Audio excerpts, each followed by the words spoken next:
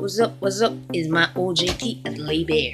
So anyways guys, I'll show a glimpse of what I do on my work, on my OJT work at Bear. Actually, I'm still not done with my 200 hours. I still have a half a month to finish it. And anyways, hope you like the video guys. Vlog type though, so it's me doing on my on-the-job training.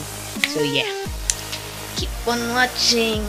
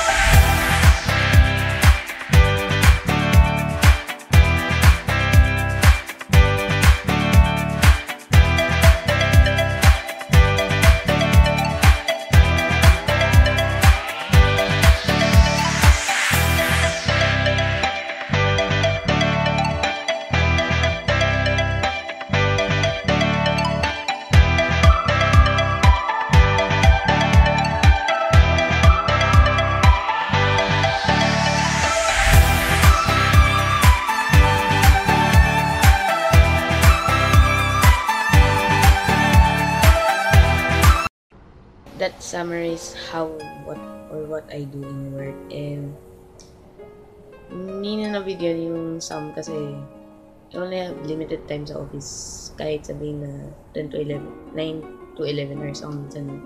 Pero kasi sobrang pag OJ, when you're in intern, it's true na minsan tambak siya, minsan dami talaga. Then sobrang no phones. Of course, it's CCTV is part of it. And what I could say about Bear. When you see hair, it's time to lay bare. I found something na karamihan mo talaga yung nag-work mo.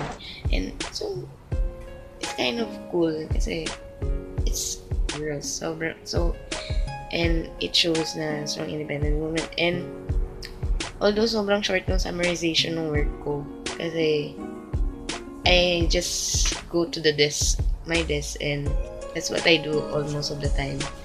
Minsan lang ako mapapunch doon, mapapunta sa labas, or kung may pinapabili. Pero usually, I just stay on the desk, do my stuff, and do the works that my supervisors tell me. I got confused about that.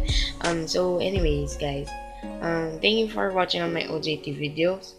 More videos to come, and let's summarize my OJT from on the way, on what I'm doing on my desk, and usually I go home directly. I don't go to Green Hills. When you're so broke, you can't go.